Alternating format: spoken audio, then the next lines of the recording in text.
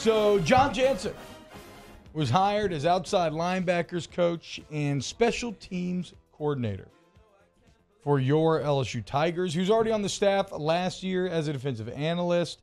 This is a guy who's been in college football for over 20 years, has a hell of a resume, ton of Kelly ties, as he actually got his start as a GA back at Grand Valley State in 1991. So he's no stranger to Coach Kelly. Interestingly, Jake, he has never coached special teams before, saying, quote, I have been involved with special teams my entire career, so the opportunity to lead our special teams is something I'm very excited about.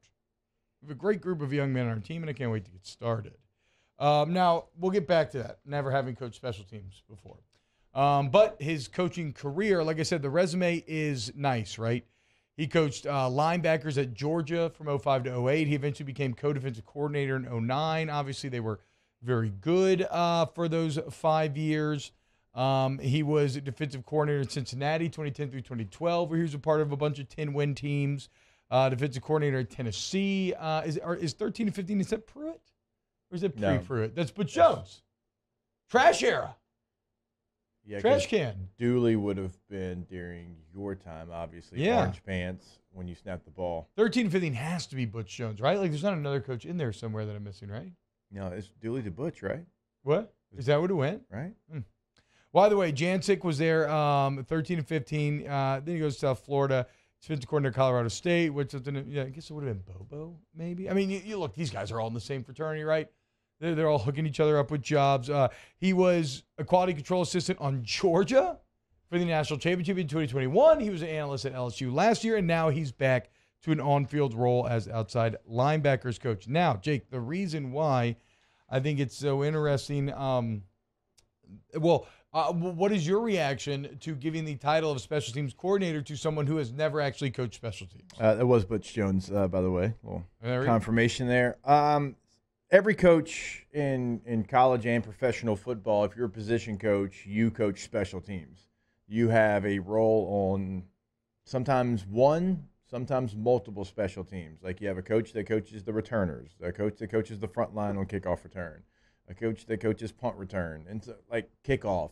You have guys like that. Now, in the NFL, it's not as much, but college football, it is. Everybody's involved. So when he says he's been involved in special teams, as you know as well, T, he's been out there. He's coached multiple positions on special teams. And, would you think that maybe a specialized special teams coach would come in here? Maybe so, but they also were looking for someone to help with outside linebackers. Yeah, he has a lot of experience. And the pass rush situations is something that they've pointed out. So, like, you bring in somebody that's going to coach outside linebackers, and he's also going to coach special teams, but I would assume it's going to be with, obviously the help from the other assistants, and so maybe not as, hey, this is the single voice that you're going to hear. Yeah, so that's what I'm interested to talk about Shea Dixon, to talk about with Shea Dixon at 9 a.m., Jake. I think there is a bit of an idea where this will be special teams by committee.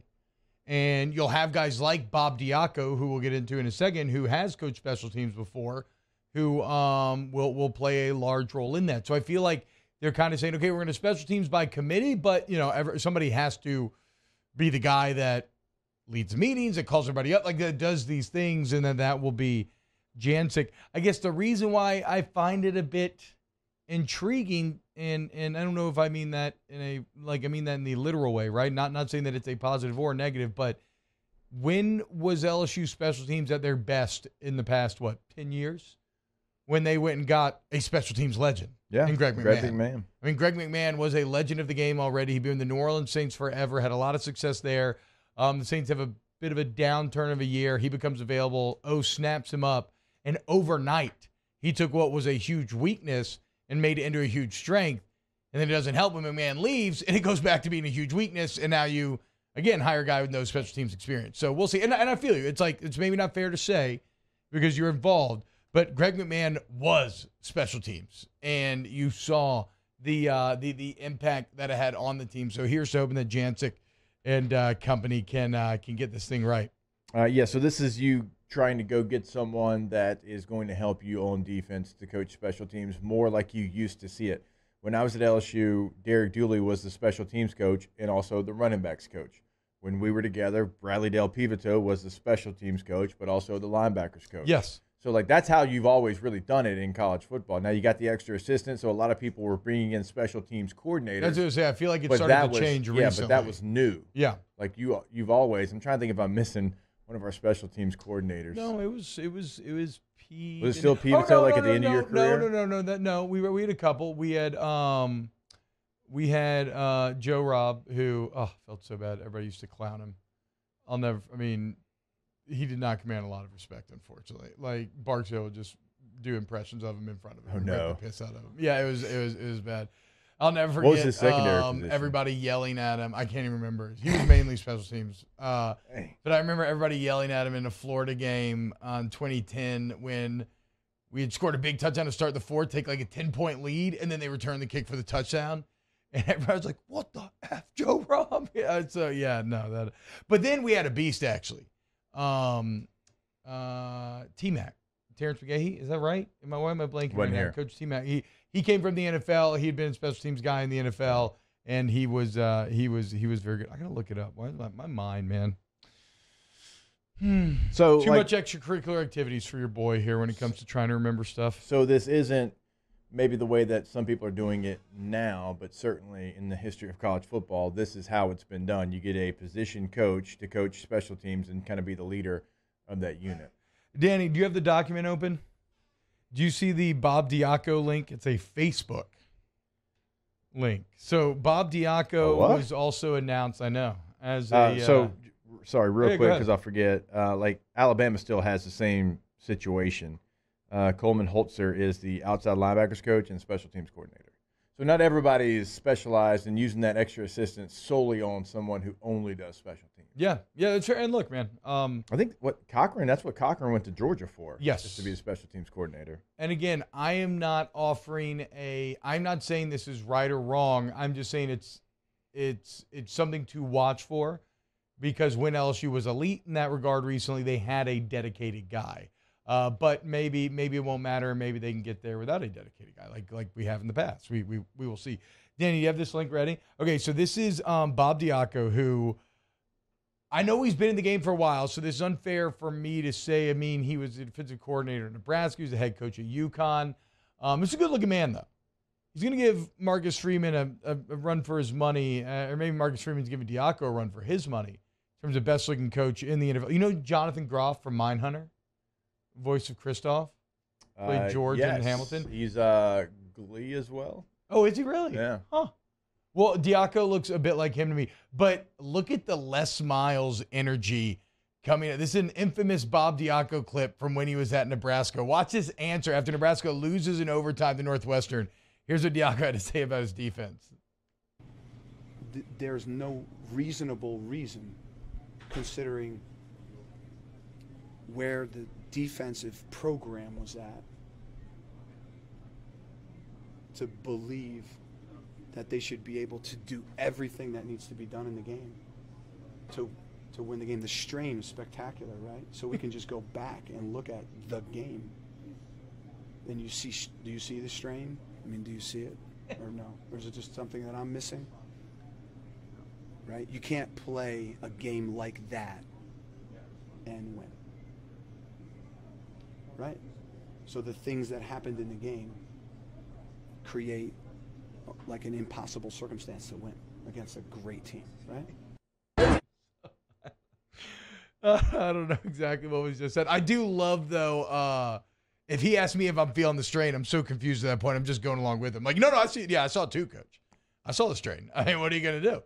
The team just Where is he interviewing at? In the dining hall? This was like 2017 Nebraska, I think. See a kitchen behind him? Times have changed, even in a few short years in college football. Coordinators don't get talked to after a game either. William Ivey, WTF is he saying? Yeah, no, the Les Miles energy. The strain is spectacular. Do you see it? It's not just me, right? You see it? It's like, if you could just do, oh, God, look at how good looking he is, though, dude. It's kind of unbelievable. Shout out Diaco. Let's go to break.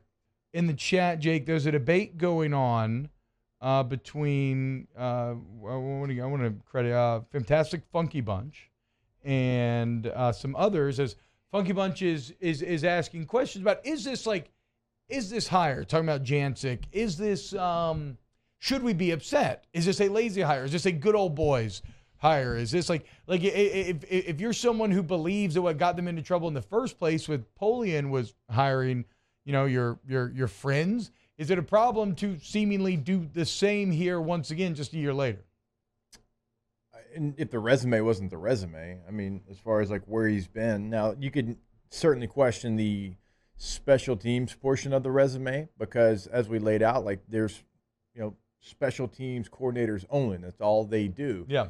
So like if you want to say something like, that's where I guess you would ask the question, because he's coached special teams before. Again, like we laid out, it's just not been as the coordinator.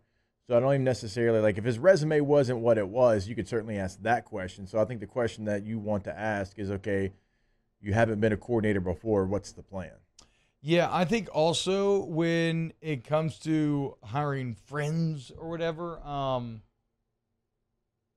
there's a certain element of that's just football. And it's not that these hires can't work out, but it's like any other business, right? It's really how the entire world works. You tend to hire people that you know or people that you have shared or similar backgrounds with. And a lot of times it's not even conscious. It just kind of happens that way. Jancek was already on staff last year, right? So you there's already a familiarity there. Not just because, but look, also, I mean, him and Brian Kelly, like you said, his first job was a GA at Grand Valley State back in 1991. So there's extreme deep familiarity. Yeah, I'm sure they were at Cincinnati together as well. Yeah, and it's like one of those deals where if you're Brian Kelly, what are you all about? You're all about alignment. You're all about everybody understanding the vision, being on the same page, working in the same direction. Well, here you have a guy that you already know will be lined up. And if you're like, oh, well, this is awful. Well, Georgia's just did the same thing, but with Mike Bobo in the offensive coordinator job, right? It's Kirby's boy. I mean, they literally went together, partied together, were great friends in college.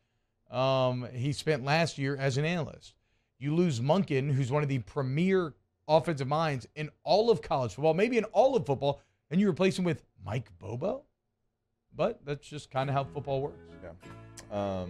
I mean, Georgia also hired Scott Cochran when they did out of the weight room. Yeah. Cochran had never had on the field. Now, he helped out at practice maybe, but they hired him from the weight room to be a special teams coach.